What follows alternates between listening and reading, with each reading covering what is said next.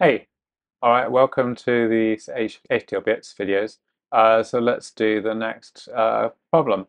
So the next problem is called Notgate, and it says create module implements Notgate, and then down here we've got not module. So let's just read the problem. When making the connection from wire in to the wire out, we're going to implement an inverter instead of a plain wire. And then we've got a diagram here, and then we've got an in, and then out, and then an inverter. And that's what we have. So we've got this concept of gates, and gates are things that you can put between two wires, and it changes, or actually it can be more than two wires, and it changes the value. So here we are doing a NOT gate.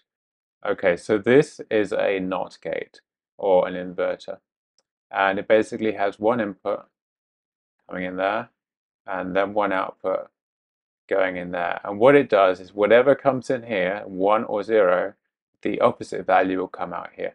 So if we feed in a 1, then the output will be 0. And if we feed in a 0, then the output will be 1. All right. We write this using the tilde sign. So basically, let's say we've got an assign, right? So let's say we've got b equal a. Right, so if we do assign b equal a, we're saying take wire a and connect it to wire b. Now if we do tilde, this means not. So what this says is take the value of a, invert it, so if it's 1 make it 0, if it's 0 make it 1, and then assign that inverted value to b. Okay, now reminder, this is a continuous assignment, so that means this doesn't just happen once, it means like if a is 1 now, then b is 0. If a now changes to 0, then b will change to 1. And we don't have to run this statement again. This is a continuous assignment. It represents a circuit in hardware, which is continuously just taking the input and changing it to be the invert of the input. So 0 becomes 1, 1 becomes 0.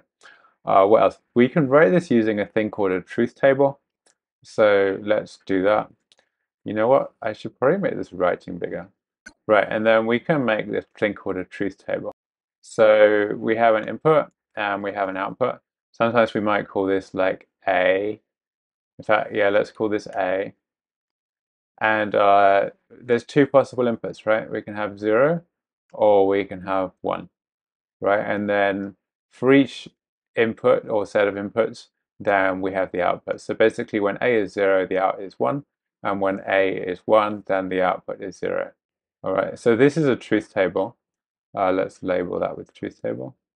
All right, so this is a truth table for not. So when A is 0, the out is 1, and when A is 1, the output is 0.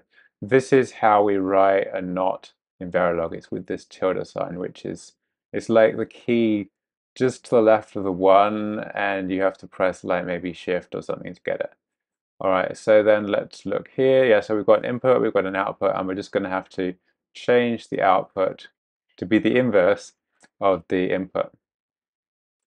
All right, so that's that. So let's display the pause slide, and then you can go and do the problem.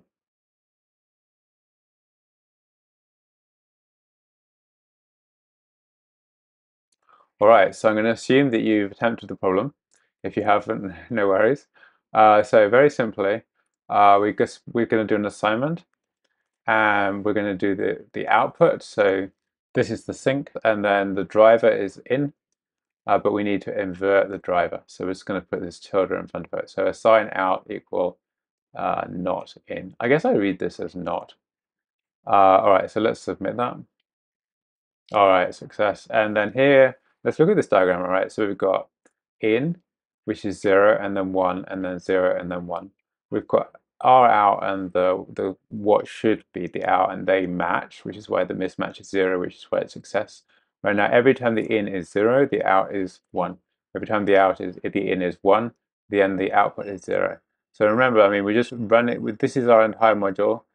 This statement just exists once, and then whenever the input changes, the output will change to reflect the change in the input without, like, this just happens.